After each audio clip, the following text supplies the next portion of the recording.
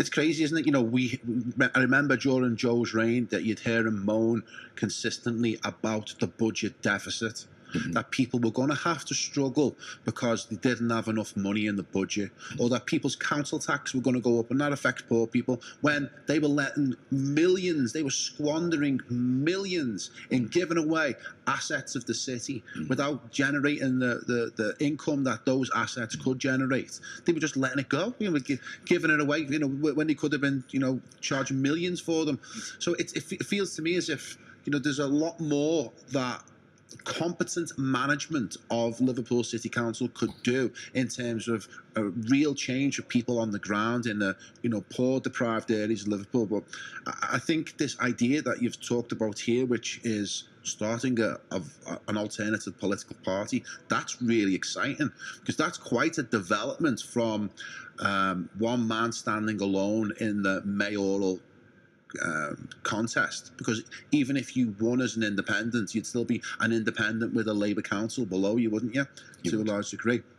So I think this is an exciting development, because it gives an opportunity to build a bit of a movement rather than just one man taking on the system. So tell us more about that. I mean, have you got any ideas about moving that forward? Is this just in your head at the moment, or is this something that we're going to hear more and more about from Lawrence Kenwright over the next coming weeks, coming months? So is the glass half full or half empty? So I'm a half full guy. So I don't necessarily see the past as an enormous negative. It is a negative, of course it is. But it is also a catalyst to change. And we all know the system here has failed. So what is that catalyst, and how does that work? Well, we now understand totally what's just gone on.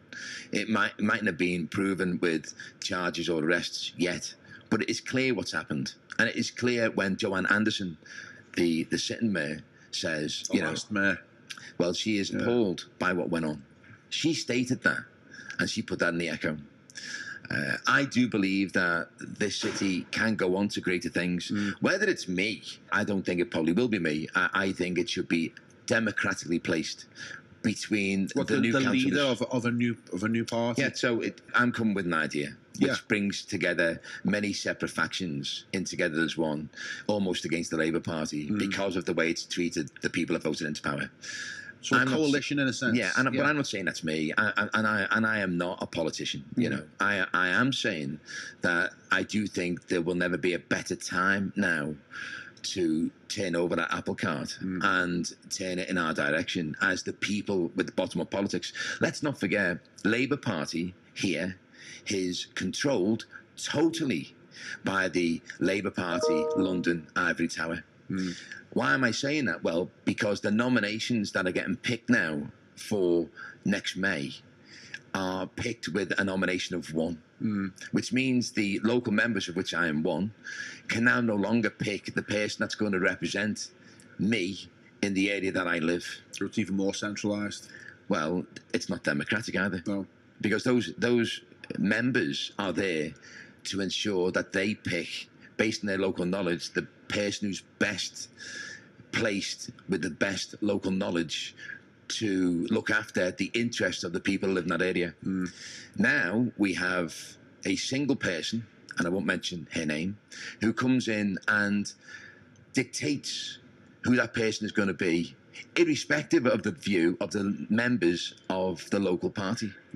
So now Labour Party are no longer, in my view, locally democratic. It is hell-bent on a view based on London and not on Liverpool. And I think in order for Liverpool to understand its own problems, it has to be dealt with by people who are born and bred here. That doesn't mean to say that we can't have a politician who's born in a different country and comes over here. But what I am saying, I understand the system of Liverpool better than anyone An outsider will ever understand it, because it's part of my DNA. And I care 10 times deeper than an outsider would. Fact. Now, they may disagree with that. I don't. So my desire to look after my city and the people of this city, I think, runs far deeper than it would be with them. Now, but the you're next not leader, going anywhere, are you? No, but the next leader wasn't born here. But great, he's chose to live here. That's fantastic.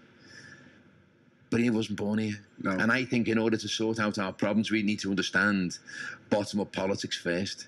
So we need to deal with the problems of drugs and what that creates and the issues that creates. The problem that, you know, a mum hasn't got a husband and therefore has a singular wage or not a wage and is more worried about rats coming through her back door and feeding the kids, and will she put the kids to bed at 4:30 because she can't afford to give them an evening meal. These are the situations that I know Liverpool councillors understand, but I also believe that there is part of our movement in Liverpool which now has been taken away from us. Is that because we're not trusted? Well, then if it's not that, then what is it? Why aren't we allowed to pick out who our next Labour councillors are going to be? And part of that is me saying I don't like an ivory tower in London with a nice posh accent telling me what I can and cannot do, albeit I'm not at the table. I would like to be at the table. And I would like to bring people of knowledge to that table. And I would like to create our own company, our own business, to generate our own profits so we can look after the most vulnerable without being anchored by grant funding, which already gets given out to friendships based on that Labour ticket. I think everything needs to stop and start again. But if we had our own money, if we can go out and take those sites that were so freely given out to friendships to now be developed by our own business in a Gandhi style where no one ever looks at, you know, the new party or whatever that may be, in any way being fraudulent or not allowing people to see behind the veneer, a total openness and transparency. And at the end of a couple of years, when the first sites are done, we can say there's 100 million.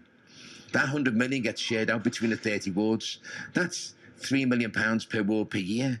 That's 60k, £60,000 a week to be distributed out by the new councils in order to ensure that those communities stay intact, in order to ensure that that youth centre is opened up again, in order to ensure that that youth centre becomes a conduit to jobs and not to selling drugs on the street.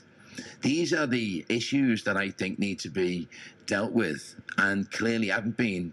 The Labour Party's been in power for 12 or 13 years. Has it done us any favours? Well, clearly not.